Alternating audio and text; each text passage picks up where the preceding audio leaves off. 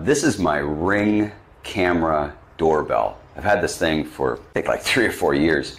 Now, when I first got it, I was using the battery, and I would to power it, and I'd have to charge it maybe once a month. But after a while, Someone was detected at your front door. it got more frequent, and so that's one of my Echo Flexes there.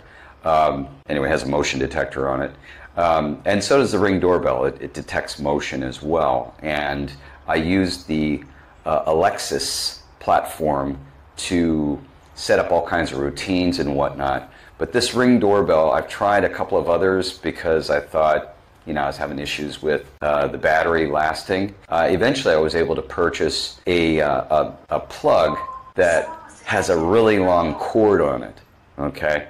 So that I was able to actually connect that to the power and then down, to power the doorbell and then down through a conduit tube to a regular outlet on the wall. So now this thing always stays charged. The battery's still in there, but the way it works is that it's just constantly charging the battery. And it's been working for about a year now. It's really awesome. I'm very happy with my Ring doorbell and my Echo Flex and motion detector. I should show you that thing. They don't make the Echo Flexes anymore, but they do make the motion detectors that plug in as a USB port. They do still sell these.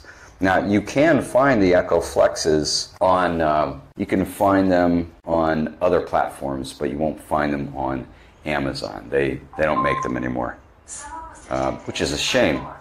I really like them. So anyway, I'm very happy with my Ring doorbell. Had it for a few years now, and I highly recommend it. Anyway, link in the bio.